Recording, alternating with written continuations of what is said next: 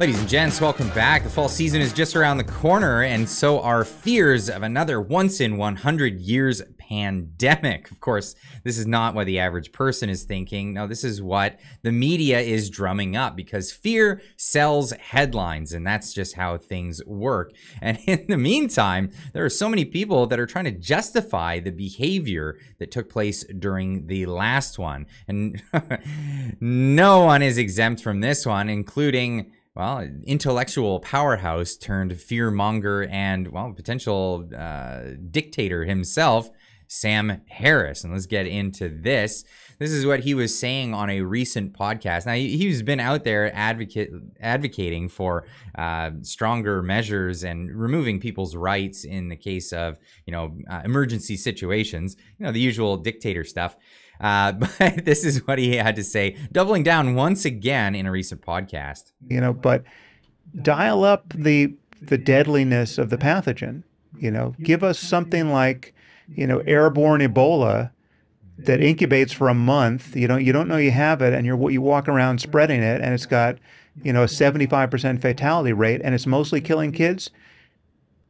No one gets to make that choice anymore. I mean, then literally... He's obviously talking about vaccinations. People wouldn't have the choice to vaccinate under these conditions if, again, going back to what took place in the last one, trying to justify what they did by saying, well, what if it was this, fictional thing that didn't actually happen? We would have been totally justified in forcing vaccination on people that didn't otherwise want to have it. Literally, the cops come in and vaccinate you. And I would say that all of us would agree to that. The moment, again, that you turn up the lethality on the pathogen, you turn up the effectiveness of the vaccine, you turn down the risk of the vaccine. Give me a truly safe vaccine where there's not even one documented case of vaccine injury, right? So then you just have to be completely crazy to be worried about being vaccinated in that kind of environment. So he's giving the idea that, okay, say it was very dangerous, say it was very dangerous, and the vaccine there was no risk to it. Why would there be people that wouldn't want to take it? So, I mean, we're not really in a situation. Not only that, let people realize that once they're vaccinated, the effectiveness protects them. So the only people that would be in harm's way would be the people who chose not to take it in the first place. So again, you're in a situation where you're trying to help people by forcing them to do a thing. This kind of goes against all the tenets of, well, a free, fair, and open society. But let's hear him continue.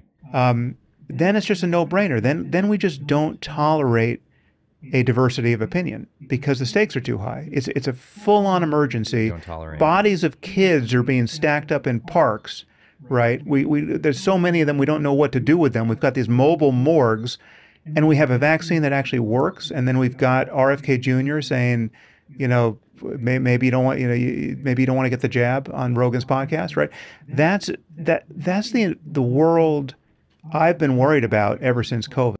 A lot of us are worried about a world where people with opinions like this, who say we don't have room for a diversity of thought, we can only have one mono thought process, where people who want to challenge these ideas are not allowed to do this in a fair and open society. Now, I put in there in the comments here, forgive me if I'm wrong, but there is a slim chance of a pathogen coming out of nature. If it has such a high rate of infection and a high fatality rate, it wouldn't survive. Either way, we have rights or we don't. Emergency hypotheticals are thought up by potential dictators, and this is essentially where we're at. And people in agreement saying my thought exactly: it can't be super contagious and super deadly.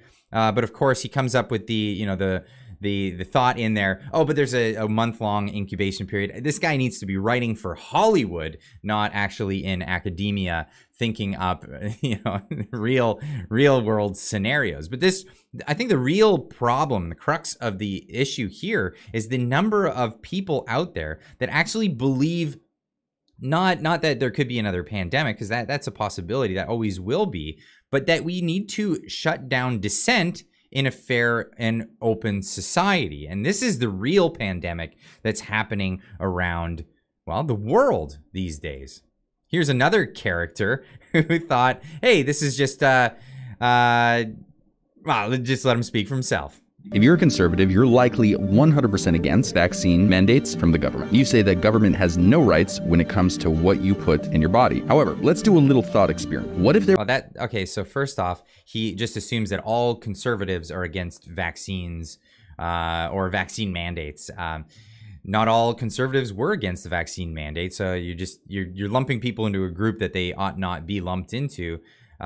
Just willy-nilly, but let's go on to what his point is. There was a virus going around that had a 50% kill rate, meaning it killed 5 out of 10 people it came into contact with. Okay, so we're already going back into the hypotheticals of, you know, what we did was bad, but what if it was worse and the scenario justified the bad stuff that we did? This is kind of what he's getting into. And then let's say the US had a vaccine which completely eliminated the risk of dying. Would you, as a conservative... So what if there was an effective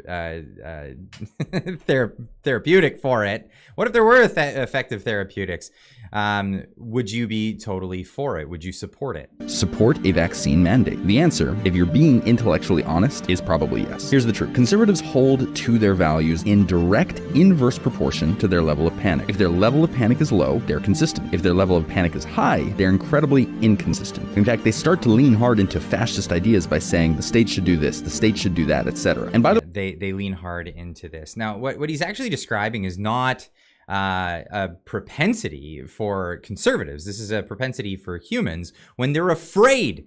When fear's been drummed up, that they'll actually comply with things and they'll go along with forcing other people to comply to things. This isn't just a thing from the right. This is a thing of the left. We saw this through the whole pandemic. All the lefties that got drummed up on something that wasn't actually worth being afraid of in many people's opinions, but nonetheless, they were very afraid, so they were very happy to force other people to comply with particular health measures that were brought about by the state. By the way, I'm not saying that's necessarily bad. Different problems call for different solutions. All I'm saying is don't pretend to be 100% ideologically consistent all the time, because there is always a real-world situation, which likely isn't too far-fetched, that would cause you to flip on your values in a heartbeat. So for one, he's being intellectually dishonest because he's talking about ideology versus what you would do in a feared, drummed up situation where you actually, and the idea here is that people lose their intellectual faculty when they're afraid. And again, it's not a thing of the left or the right. This is something that could happen on both sides. Now, the real fears here are the government jumping in and taking measures against the public. And the real fears here in Canada are that the government has already poised itself to do so. And this is proven just in this video here. On June 20th, our government will suspend the requirement to be vaccinated in order to board a plane or train in Canada. That sounds good. That so far sounds good. They suspended. Wait, they suspended it? Hold on. They're going to relinquish the mandates, right? This is what the whole point was. It looks like maybe not. The situation takes a turn for the worse. We are prepared to bring back the policies necessary to protect Canadians.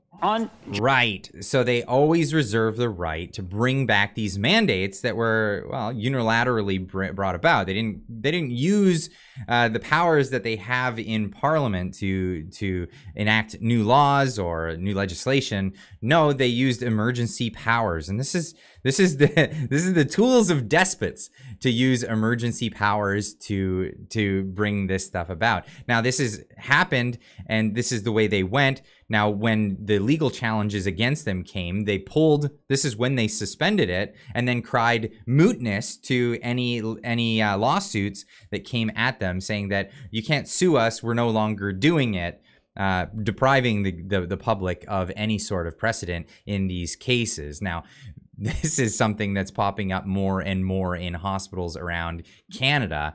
Vaccine injury support programs are popping up with QR codes where you can get help and get information. Only a year ago, people were told that they were crazy if they thought that they had any sort of injuries from it. But nonetheless, now this is all coming to light, and it's all part of this propaganda machine that has been pushing in this direction. Now, for the sake of keeping this video short, I had a lot of things that I wanted to bring into this, but it looks as though they're drumming things up. They want to get ready for the next one. But I think this is the last bit that I wanted to show, just because we were told during the pandemic that, well, there wasn't enough services with our hospitals to keep up with it. We didn't have enough hospital beds. We didn't have enough of this. If anything that we should have taken out of this, and if they were serious about any sort of new future pandemic for the sake of healthcare and not for the sake of utilizing an emergency to usurp power, they would have fixed a number of these things. How about by starting by making new hospital beds, putting more beds in the hospitals? No, we don't have that. And here's Yukon Strong with a tweet saying, just went to the hospital to get blood work and blood pressure tested for my heart. Nurse told me they don't have any blood pressure machines, and she's been waiting for 3 weeks. I mean, don't get sick, people. Seriously, Canada no longer has a functioning healthcare system, and this is where we're at. This is absolutely where we're at. We've pushed so far into this thing, and the only thing that we've gotten out of the pandemic in terms of implementing new things is more power in the hands of the government and less power for the average citizen. Anyway, let me know what you think about all of this in the comment section down below. Get that conversation started. I know there's a lot of heated debate going on down in the comment section. Love reading what you guys have to say. So leave a comment in the comment section down below, and we'll see you in the next one. Keep on trucking.